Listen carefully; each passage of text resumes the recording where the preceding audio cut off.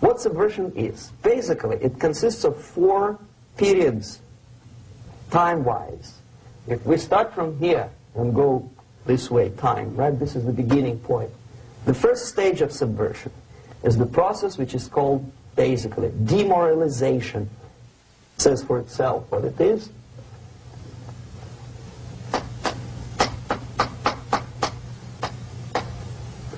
It takes from, say, 15 to 20 years to demoralize a society. Why 15 or 20 years? This is the time sufficient to educate one generation of students or children. One generation. One lifetime span of a person, a human being, which is dedicated to study, to shaping up the outlook, ideology, personality. No more, no less. Usually it takes from 15 to 20 years.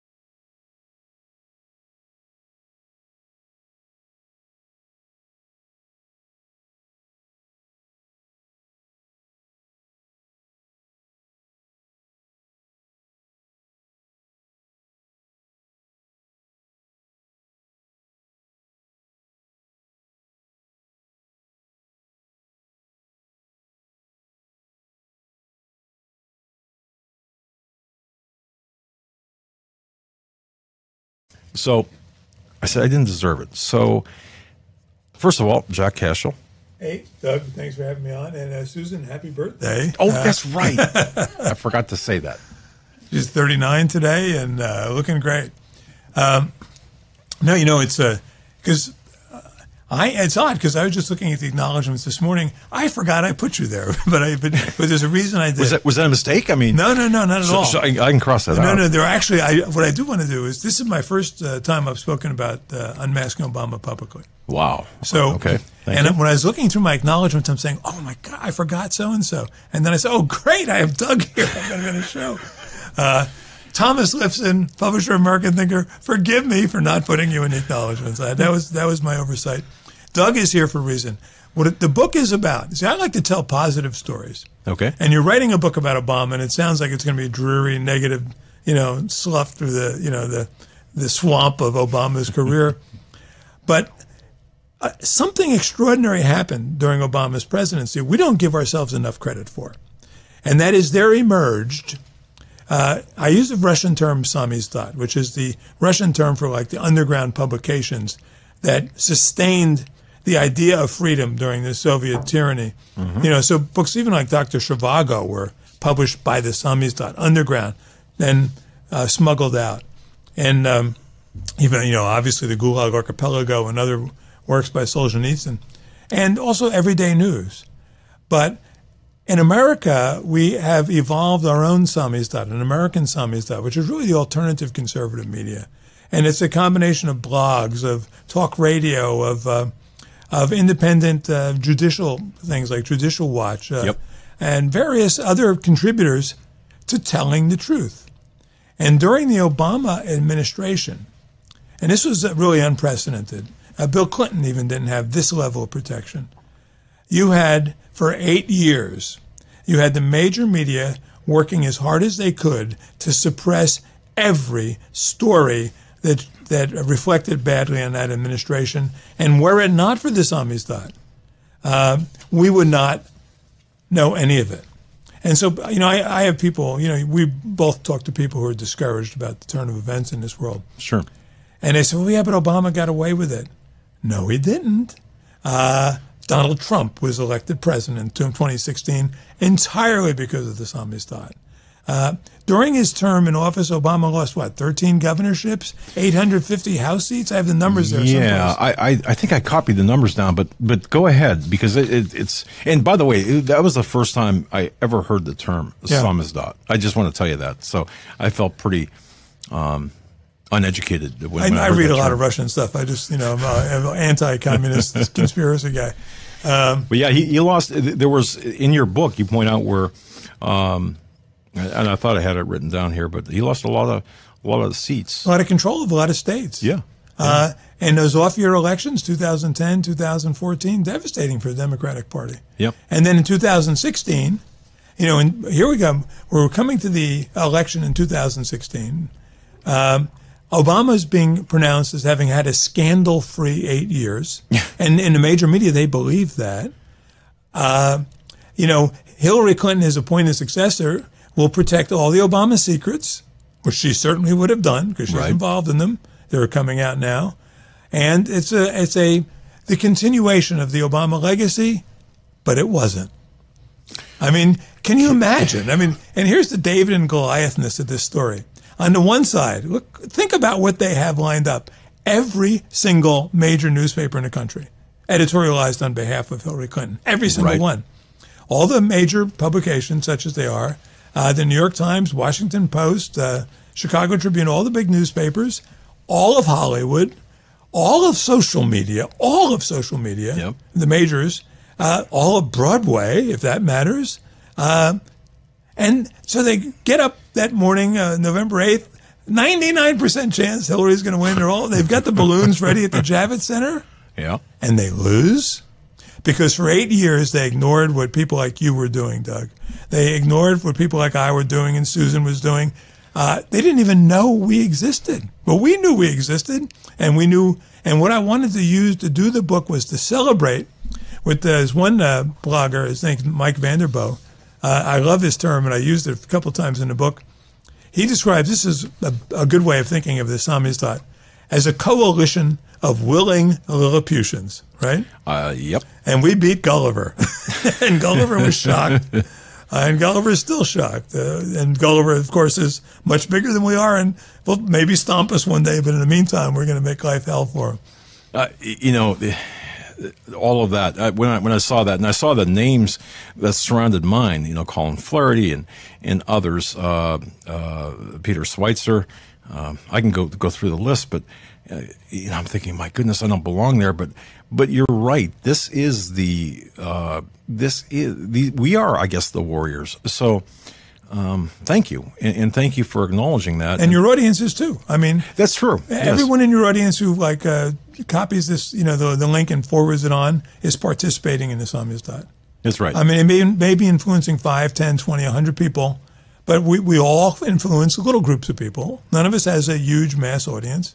There is no, other than Fox News, which is dubious, there is no major conservative publication.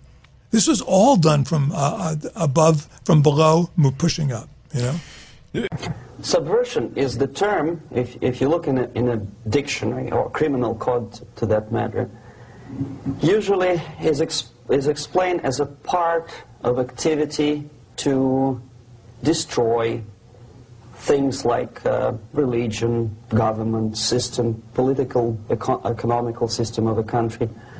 And usually it's linked to espionage and such romantic things as blowing up bridges, sidetracking trains, cloak and dagger activity in Hollywood style.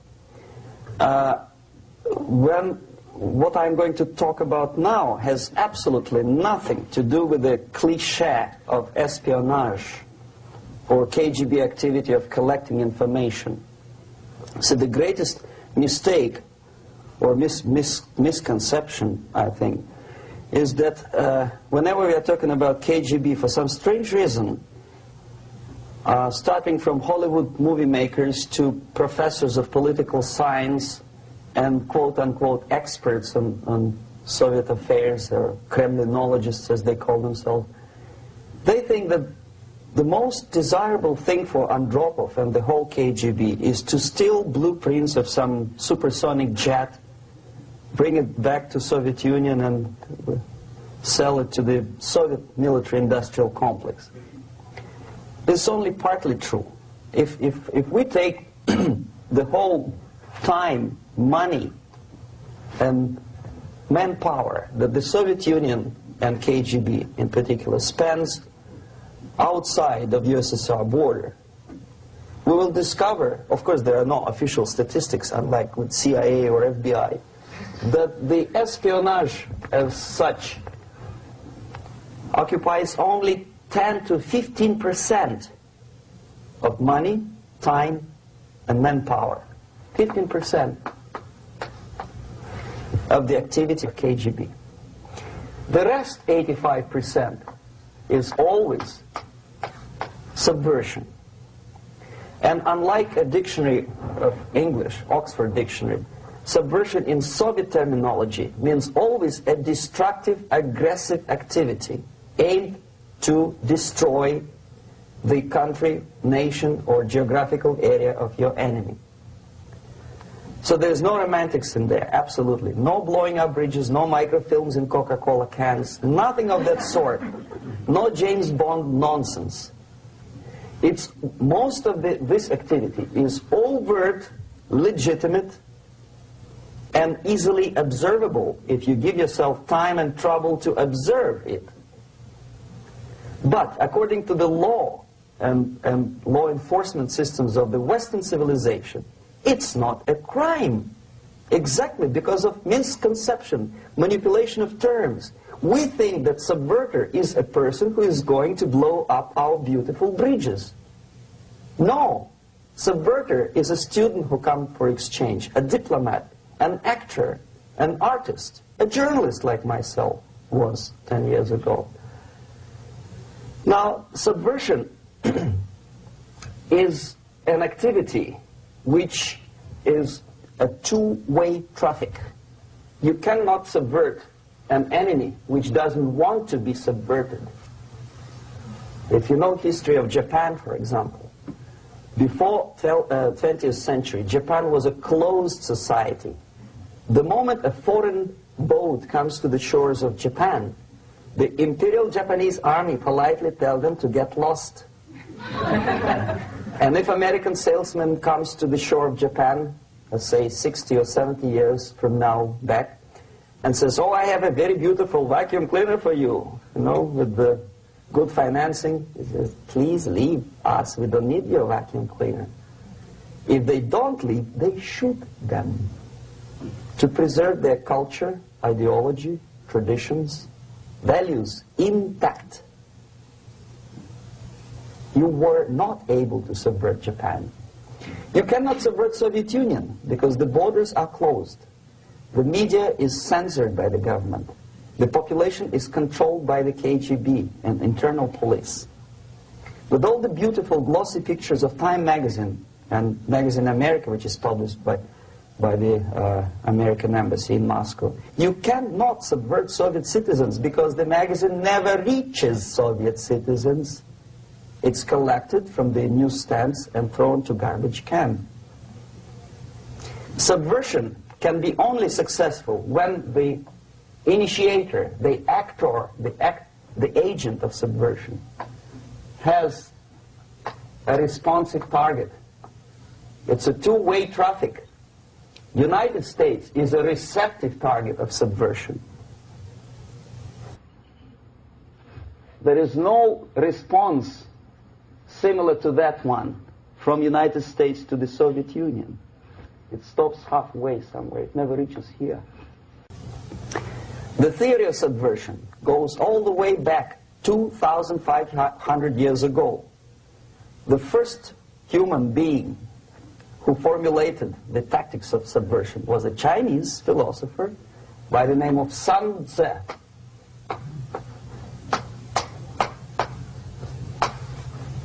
2,500 years BC. He was an advisor for several imperial courts in ancient China. And he said, after long meditation, that to implement state policy in a warlike manner, it's the most counterproductive, barbaric, and inefficient to fight on a battlefield. You know that war is continuation of state policy, right? So if you want successfully to implement your state policy, and you start fighting, this is the most idiotic way to do it. The highest art of warfare is not to fight at all, but to subvert anything of value in the country of your enemy, until such time that the perception of reality of your enemy is screwed up to such an extent that he does not perceive you as an enemy, and that your system, your civilization, and your ambitions look to your enemy as an alternative, if not desirable, then at least feasible. Better red than dead. That's the ultimate purpose, the final stage of subversion, after which you can simply take your enemy without a single shot being fired, if the subversion is successful. This is basically what subversion is. As you see, not a single mentioning of blowing up bridges. Of course, Sun Tzu didn't know about blowing up bridges. Maybe there were not that many bridges at that time. But the basics of subversion is being taught to every student of KGB school in USSR and to officers of military academies. I'm not sure if the same author is included in the list of reading for American officers, to say nothing about ordinary students of political science. I had difficulty to find the translation of Sun Tzu in the library of a university in Toronto and later on here in Los Angeles. But it's a book which is not available. It is forced to every student in USSR. Every student who is taught to be dealing further in his future career with foreigners. What subversion is? Basically, it consists of 4 periods, time-wise. If we start from here and go this way, time, right? This is the beginning point. The first stage of subversion is the process which is called, basically, demoralization. It says for itself what it is.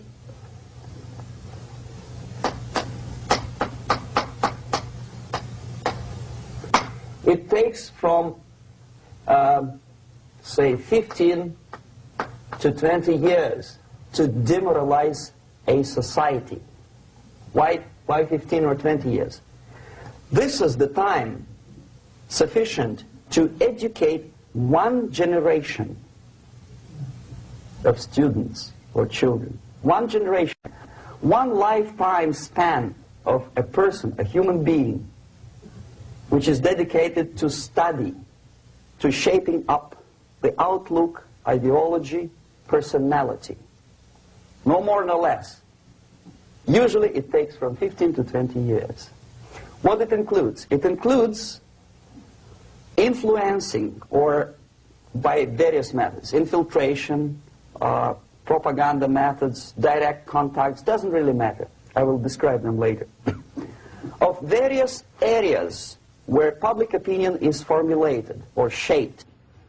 Religion, educational system, social life, administration, law enforcement system, military, of course, and labor and employer relations, economy.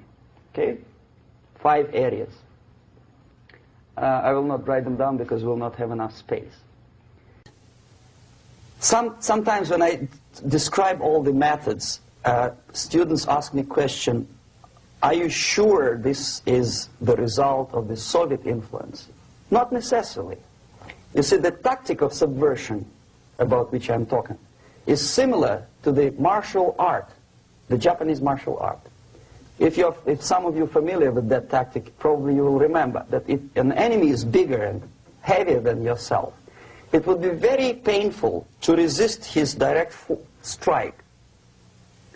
If a heavier person wants to strike me in the face, it would be very naive and counterproductive to stop his blow. The Chinese and Japanese judo art tells us what to do. First to avoid the strike, then to grab the fist and continue his movement in the direction where it was before, right? Until the enemy crashes in the wall. You see? So, what happens here? The target country obviously does something wrong. If it's a free democratic society, there are many different movements within the society. There are obviously, in every society, there are people who are against this society. They may be simple criminals, ideologically in disagreement with the state policy, conscientious enemies, simply psychotic personalities who are against anything, right? And finally, there are a small group of agents of a foreign nation, bought, subverted, recruited, right? The moment all these movements will be directed in one direction, right? This is the time to catch that movement and to continue it until the movement forces the whole society into collapse, into crisis, right? So that's exactly the martial art tactic. We don't stop an enemy. We let him go. We help him to go in the direction we want them to go. Okay? So, on the stage of demoralization, obviously there are tendencies in each society, in each country, which are going to opposite direction from the basic moral values and principles. To take advantage of these movements, to capitalize on them, is the main purpose of the originator of subversion. So we have religion, we have education, we have social life, we have power structure, we have labor relations, unions, and finally we have law and order. 1, 2, 3, 4, 5, 6. Okay? These are the areas of application of subversion. What it means exactly? In case of religion, destroy it, ridicule it, replace it with various sects, cults, which bring people's attention, faith, whether it is naive, primitive, doesn't really matter.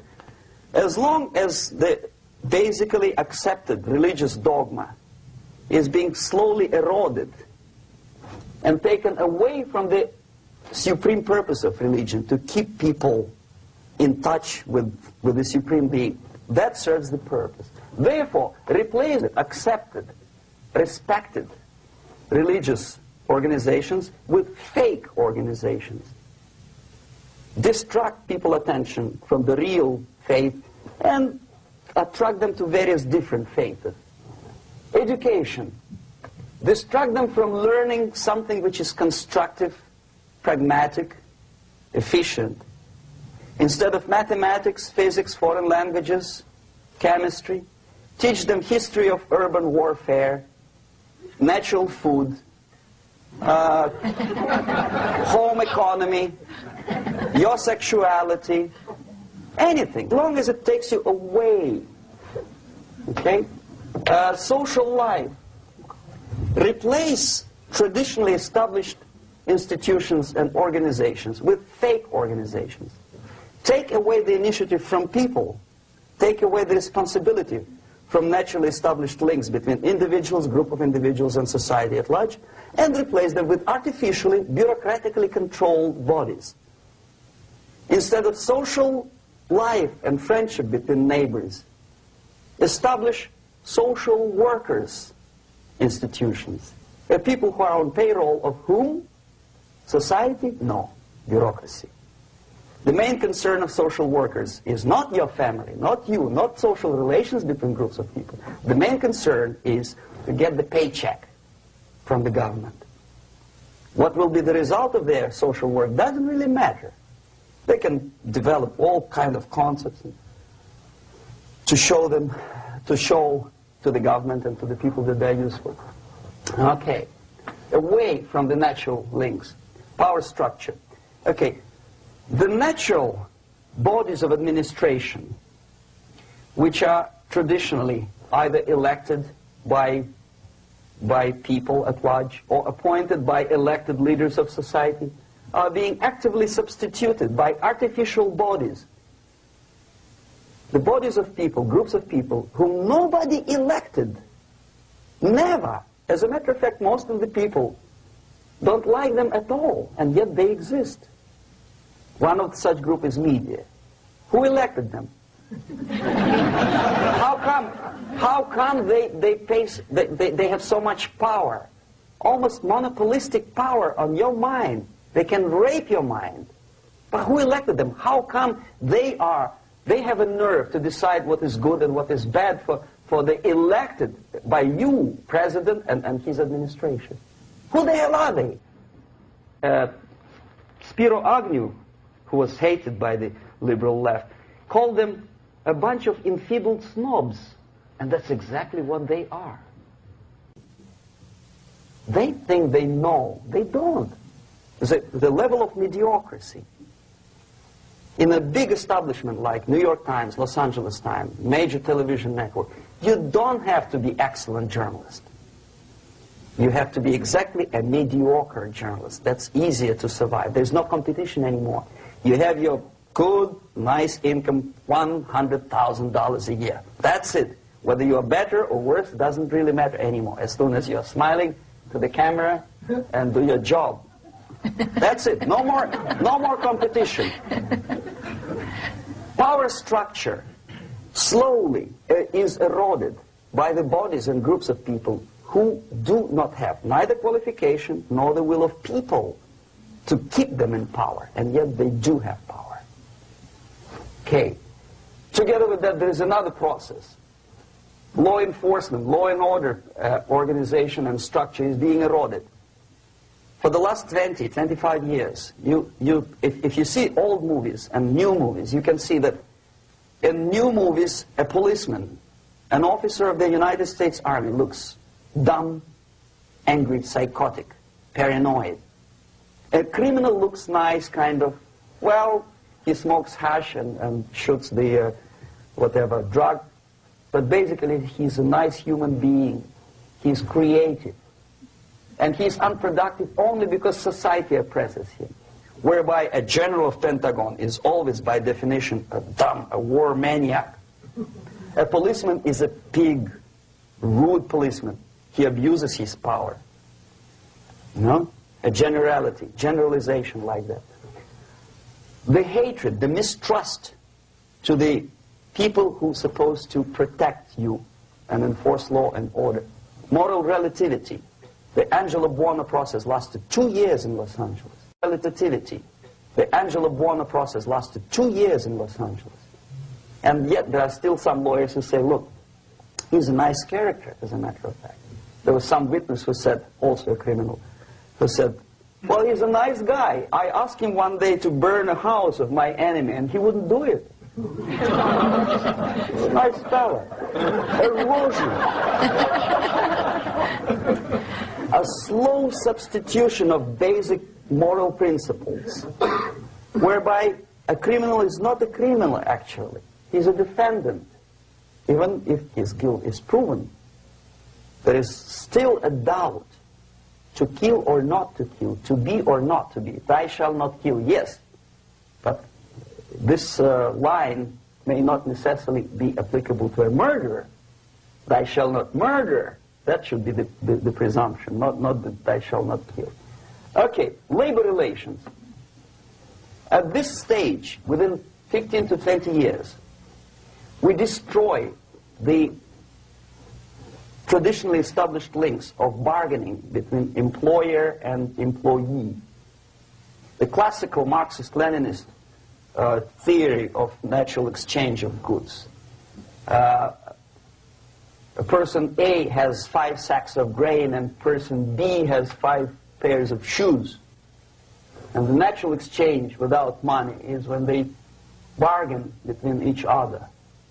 And only with the introduction of the third force, C, an entirely third foreign stranger who says, no, don't give him 5 sacks of grain, give it to me. And you give me your 5 pairs of shoes, and I will distribute it accordingly. So that the economy will go. This is the death of natural exchange, death of natural bargaining. Well, trade unions were established 100 years ago. The objective was to improve working conditions and to protect the rights of workers from those employers who were abusing their right because they had more money.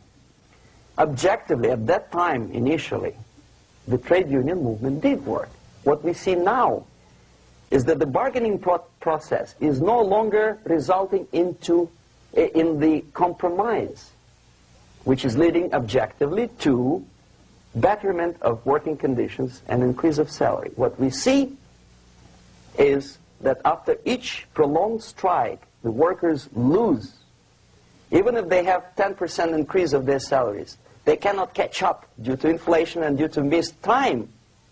More than that, millions of people suffer from that strike because economy now is interdependent. It's intertwined like one body. If previously steel workers, say 100 years ago, could strike and nobody would suffer, now it's impossible anymore. If a garbage collector strikes today, the rest of the multi-million city is stinking. I mean, there's no more service. In Quebec, for example, we had the electricians who were on strike in the middle of winter. You can freeze your bottom, and they still were on strike. Did they catch up with the salary? No, they lost. Who benefited? The leaders of trade unions. What is the motivation for strike?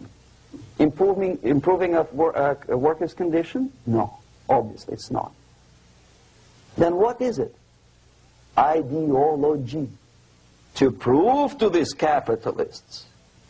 And the obedient horde of workers, like sheep, follow these people. And they cannot disobey. Why?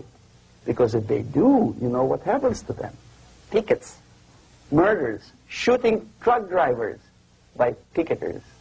In Montreal, for example, I saw with my own eyes when I was correspondent of CBC International, Canadian Broadcasting Corporation, when the workers of aircraft factory destroyed computers and the equipment in the factory. And the administration employed strike breakers. Their cars were turned upside down and burned. Their houses were burned. Their kids were intimidated. And some victims were there. Of that you can be sure. Why? To improve conditions of workers? No. Ideology. Okay, so this is what happens basically. It may or may not happen without the help of the Soviet Union. But the natural tendencies are being greatly taken advantage of and capitalized by the Soviet propaganda systems. How? Whenever trade union strikes, we have influx of propaganda, mass media, ideological dissemination. The workers' right, and we repeat it like parrots. Yes, workers' right. Whose rights? Workers? No. The only freedom of worker to sell his labor according to his own desire and will is taken away from him. By whom? By trade union boss. Unlimited power is given. Responsibility. I want to sell my labor not for $2.50 an hour, but for $2. I don't have right. My freedom is denied to me. I know that if I sell my work for $2 an hour, not for $3 an hour, I will compete better with the other guy who is lazy and more greedy. I don't need $3. I need only $2. No, I was made to believe by media, by business, by advertising agencies that I need more and more and more. Have you ever heard any advertising on TV to consume less? No. No way. Whether you need a six-cylinder car or not, you have to buy it. And hurry up. When I was driving here on the local radio station, an excited announcer said, "You hurry up, rush and save, save, save. There is a pantyhose sale." Save by buying more. See? Of course. It would be too naive to expect that KGB makes that advertising agency to do such a crazy commercial. No, of course not.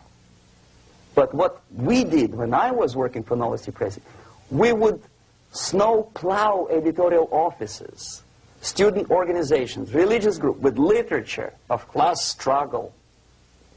If not directly Marxism-Leninism propaganda, then a propaganda of of the legitimate aspirations of working class, betterment of life, equality. Equality, mind you. President Kennedy once said, we will make America to believe that people are born equal. Are people born equal? Is there any mentioning in the Bible or any other holy scripture in any religion, if you don't believe me, go to the library and check it. There is not a single word about equality, just the opposite. By your deeds, God will judge you. What you do is important, the merit of your personality. You cannot legislate equality. If you want to be equal, you have to be equal. You have to deserve it.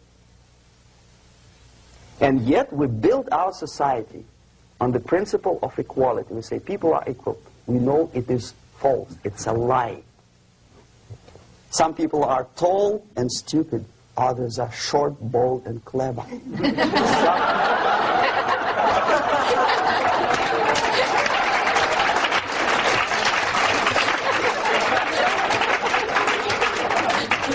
If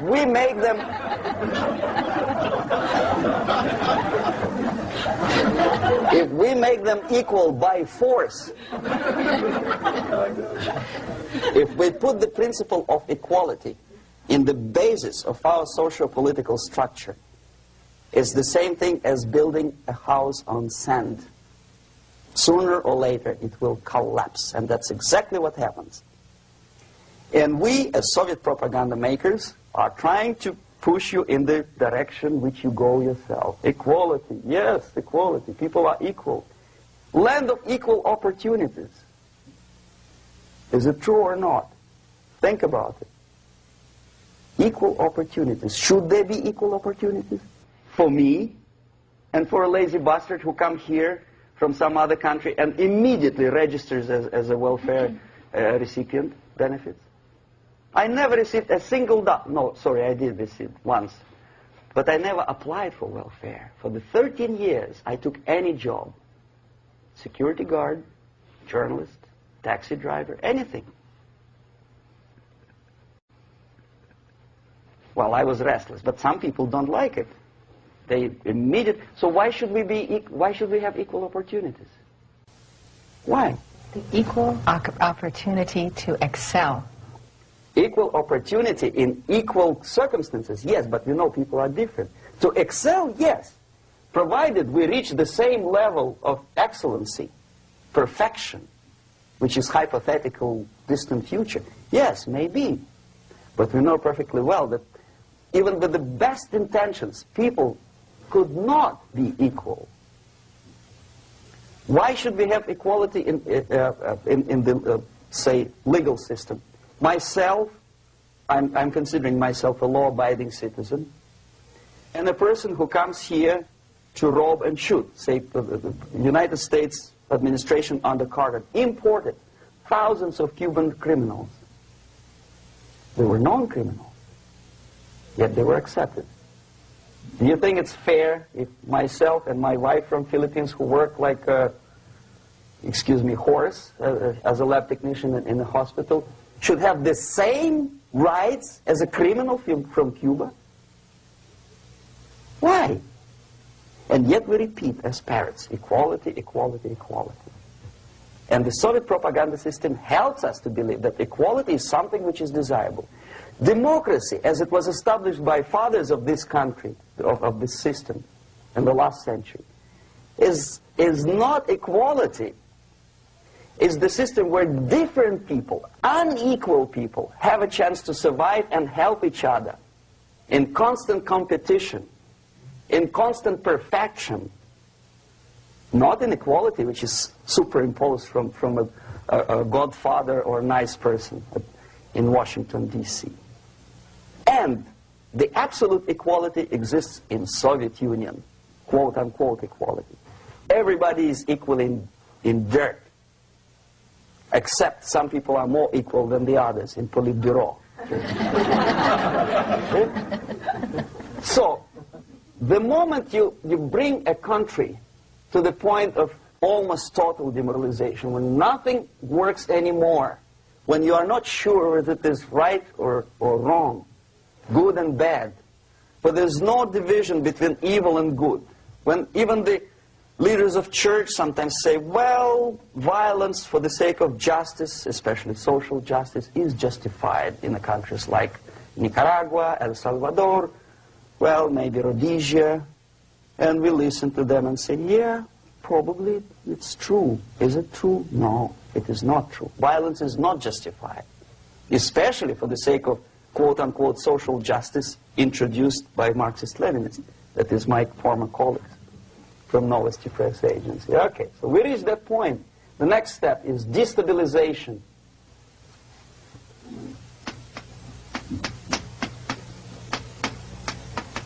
Again, this word says for itself what it is. To destabilize all the relations, all the accepted institutions and organizations in a country of your enemy. How you do it?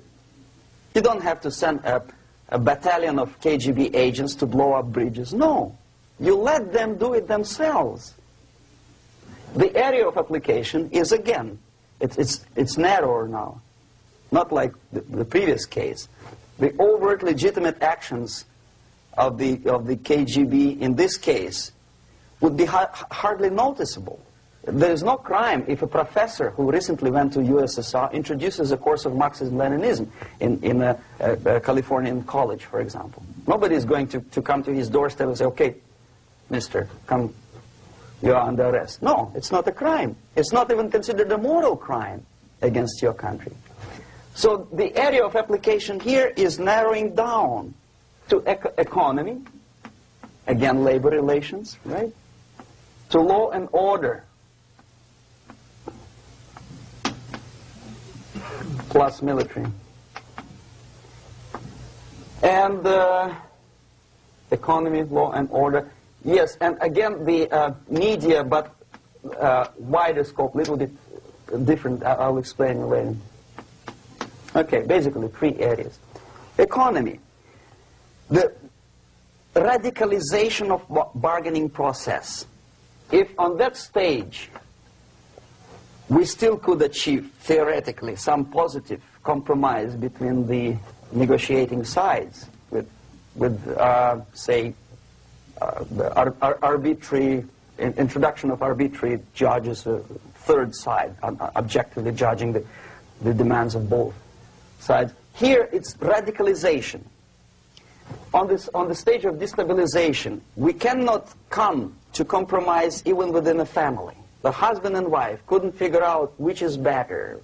Husband wants his kids to eat at the table, and wife wants him, a child, to roam around the room and drop food all over the floor. They cannot come to compromise unless they start a fight. It's impossible to reach a compromise, constructive compromise, between neighbors. Some people say, I don't like you to watering your lawn at that time because exactly at that time I'm walking my dog and he's getting nervous. He cannot pass his bowels, you know. So they cannot compromise. They go to a civil court or something like that. Radicalization of human relations. No more compromise. Fight, fight, fight. The normal, traditionally accepted relations are destabilized. The relations between teachers and students in schools and colleges. Fight. The relations between, in economical sphere, between laborers and employers are further radicalized. No more acceptance of the legitimacy of demands of workers.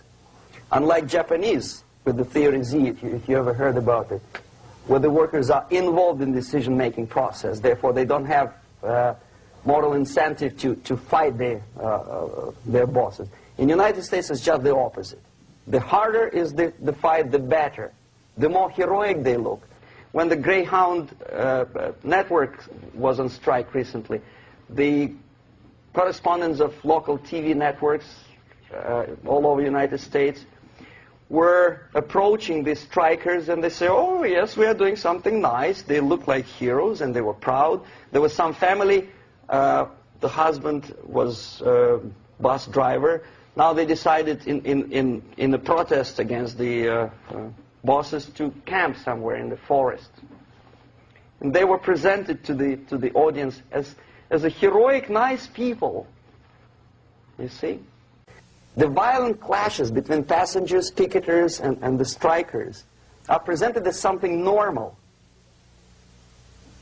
10, 15, 20 years ago, we would be angry, say, why so much hatred? Today we are not. We say, well, it's commonplace. Radicalization, militarization sometimes. As I explained on that stage, I took a step a little bit further. Shooting people. Okay, law and order now also is pushed into the area where previously people settled their differences peacefully and legitimately. Now we are getting with this court cases in the smallest irrelevant cases. We cannot solve our problems anymore. The society at large becomes more and more antagonistic between individuals, between groups of individuals, and the society at large. The media puts himself in the opposition to the society in general, at large. Separate, alienated. Okay? On that stage, you remember I was talking a couple of hours ago about the sleepers. That's when the students from, say, United States, if they are trained in Lumumba University, or developing nations, that's the students I was dealing with, are being sent back from the Soviet Union here. Or if they were already in the United States, in the country which is the object of subversion, they spring to action. The sleepers go up. They slept for 15 to 20 years.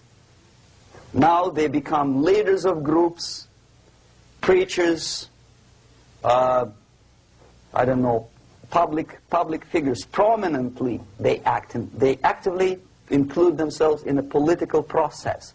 All of a sudden we see a homosexual. 15 years ago he did his dirty job and nobody cared. Now he makes it a political issue. A political issue. He demands recognition, respect, human rights, and he rallies a large group of people. And there are violent clashes between him and police, his group and ordinary people, no matter what. It's black against white, yellows against green, doesn't matter where the division line goes. As long as this group come into antagonistic clash, sometimes militantly, sometimes with firearms, that is destabilization process. The sleepers, many of whom are simply KGB agents, become leaders of the process of destabilization. Doesn't mean that Comrade Andropov sends Comrade Ivanov to the United States. The person who takes care is already here. He's a respected citizen of the United States. Sometimes he gets money from various foundations for his legitimate struggle for, I don't know, human rights, women's rights, kid lib, prison lib, whatever. There are sympathetic Americans who donate their money to him. This stabilization process usually leads directly to the process of crisis. In case of developing nations, that's the area where I was active. The process starts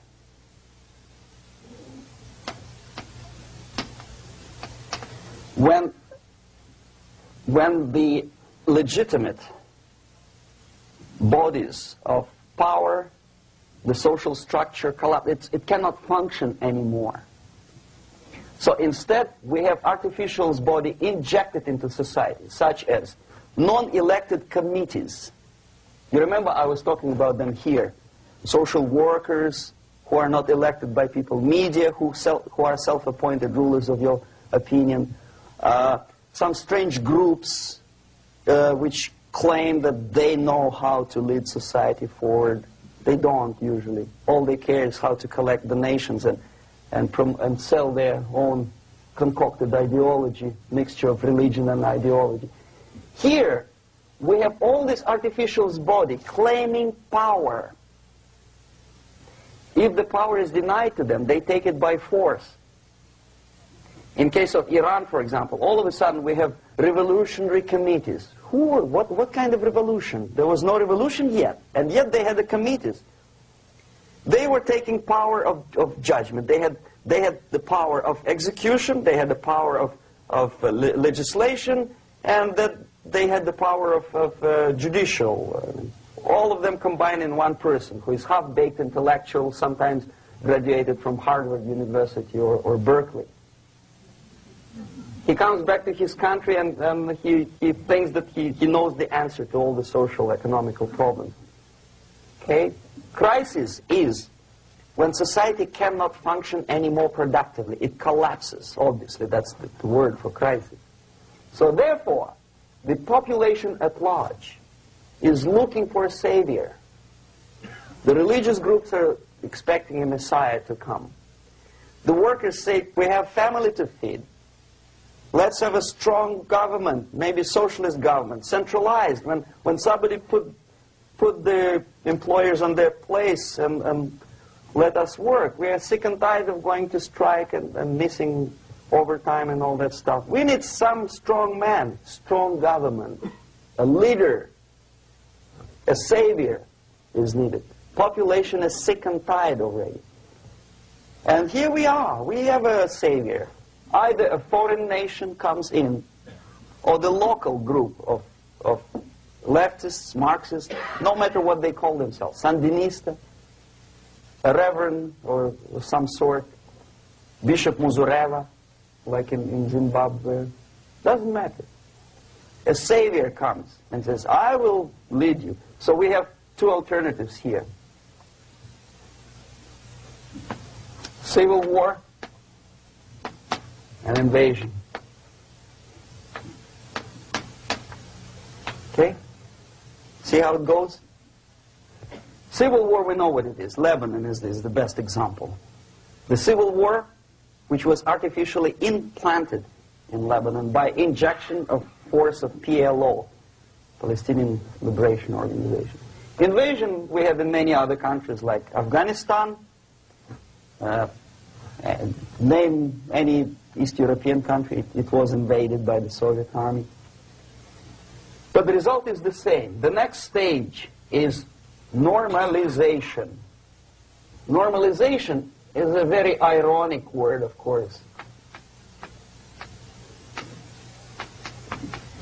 It is borrowed from 1968 situation in Czechoslovakia, when the Soviet propaganda and after them New York Times declared the country is normalized. The tanks moved into Prague, so there's no more Prague Spring, there's no more violence.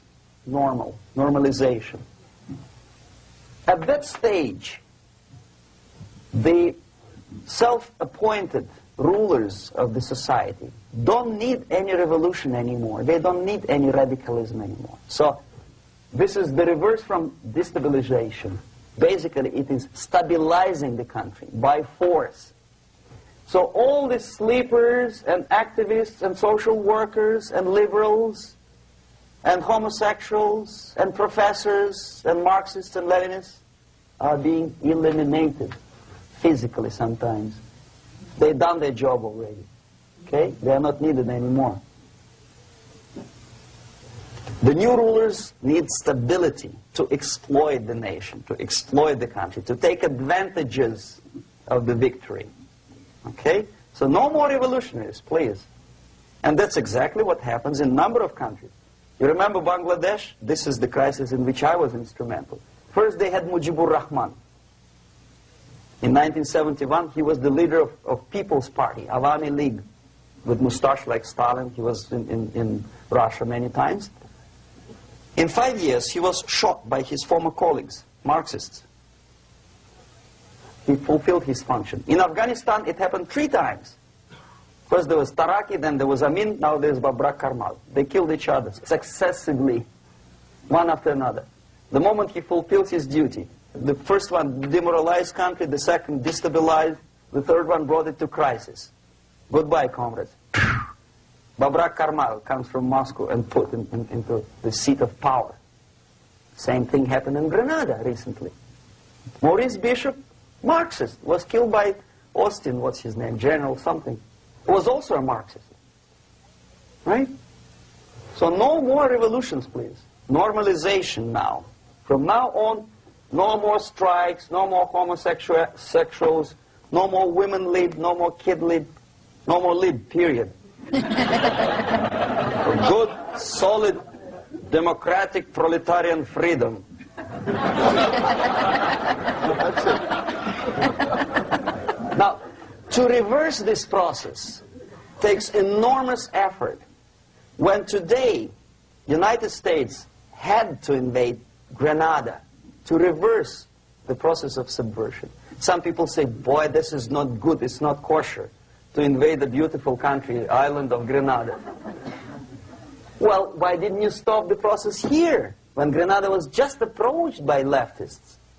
Why not to prevent Maurice Bishop to come in power in the first place? Did Grenadians want him? Very questionable. They didn't know who was Maurice Bishop in the first place. He came to power by coup d'etat himself. Okay? No, we let the situation develop further and further and further until the crisis and normalization very soon. And then the United States decided to invade country, discovering that the country was absolutely a military base for the Soviet Union.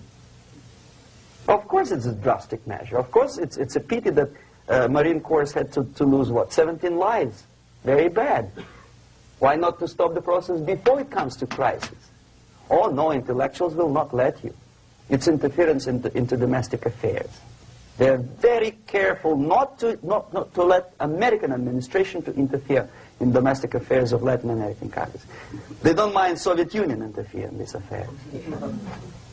Okay. So to reverse this process, from here, it takes only and always military force. No other force on earth can reverse this process at this point. At this point, it does not take military invasion of the United States Army. It takes strong action, like in Chile. A CIA covert involvement to prevent the savior from outside to come into power and to stabilize country before it erupts into civil war. Country before it erupts into civil war. Okay? Support the right-wing conservative forces. By money, by crooks or love, doesn't matter. Stabilize the country. Don't let the crisis develop into civil war or invasion. Oh no, your liberals will say it's against the law. The Congress will not appropriate money for covert actions of CIA. Why not? Should we wait till the normalization come and Soviet tanks land in Los Angeles airport? Now, at that point, at the point of destabilization, also the process could be reversed. Again, easily than this. No CIA involvement at this point. You know what it takes here? Restriction of some liberties for small groups which are self-declared enemies of the society. As simple as that. Oh no, the media and liberals will tell you this is against the American Constitution. How can we, by force, deny the civil rights to criminals, for example? It's not good. Okay? So we allow them to. Okay, if you allow the criminals to have civil rights, go on and bring the country to the crisis. This is a bloodless way to do. Curb the rights. I mean, not to put them in prison. No, I'm not talking about putting all the gays from San Francisco in the concentration camp. Do not allow them to take political force. Do not elect them to the seats of power, whether it is municipality level, state level, or federal level. It has to be beaten in the heads of American voters that a person like that in the seats of power is an enemy. Do not be afraid of this word. It is an enemy. If he is not an enemy here, he will be here. Later on, he will be shot, of course. But at this point, he is an enemy. Okay? You are doing great service by denying him a right to capitalize on his own crazy ideas and become a powerful man, a man who uses the seat of power. Restriction of certain freedoms and permissiveness at that point would prevent sliding into crisis and probably will return the process of destabilization. To curb unlimited power, monopolistic power of trade unions, here, at that point, would save economy from collapsing. To introduce a law to stop private companies of raping public opinion's mind in the direction of consumerism. No company must have a right to force you into buying more unless you want it. There must be a law. You want to advertise your car? Okay. But not a single mentioning of buying it now and saving money. It must be against the law to force people to consume more. Self-restraint. Previously, before this process started, the self-restraint was a business of church, religion. Because our preachers, the fathers of church, would tell us, material values are good, but it's not the prime function of human being. Because you have to live with something. Obviously, the design for our life is not to consume more deodorants. There must be something greater. If such a complicated instrument as human body was created, obviously there must be some higher purpose for that. And it's very easy to avoid destabilization by denying the greedy companies one little freedom, one little liberty, forcing you into turning yourself into processors of unwanted products and goods. They turn you into machines, like the worm who there's inlet and outlet. So, and how long an average appliance lasts these days? Less than a year. Why? Where's workmanship? Well, we want you to buy more. Okay. Destabilization process could be easily overcome if, as I say, the society, by its own will or after persuasion by the leaders, will come to the idea of self-restraint. It's so hard we want to consume more, but you have to. Unless you will come to this stage, when, as we say in Russia, if Sahara Desert ever becomes a communist state, there will be shortage of sand. So you have to curb your... You have to curb your expectations at this point before it's too late. But no, we don't want to do it. Demoralization process. Again, it's the easiest thing to reverse. First of all, by restricting import of propaganda. The easiest thing to do. Unlimited, unrestrained import of Soviet literature, Soviet journalists, giving Soviet propaganda and ideological agitators equal time on American TV networks. It has to be stopped. And it's easy. They won't be offended, mind you. As a matter of fact, they will respect America more. But when my former colleague Vladimir Posner appears on Nightline, and Ted Koppel asks him, well, Vladimir, what do you think about this? And what can he think? He is an instrument of propaganda. He thinks what Comrade Andropov tells him to think. He's just a nice, articulate mouthpiece of the Soviet subversion system. And Ted Koppel makes you believe that my friend Vladimir Posner thinks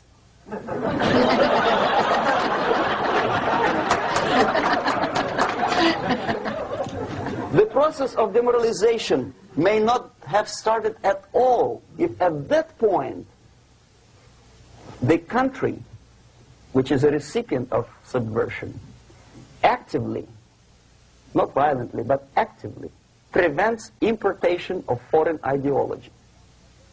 I don't want America to follow the pattern of ancient Japan. You don't have to shoot every foreigner when it approaches the sacred borders of the United States. But when he offers you a junk in the disguise of very shiny something, you have to tell him, no, we have our own junk.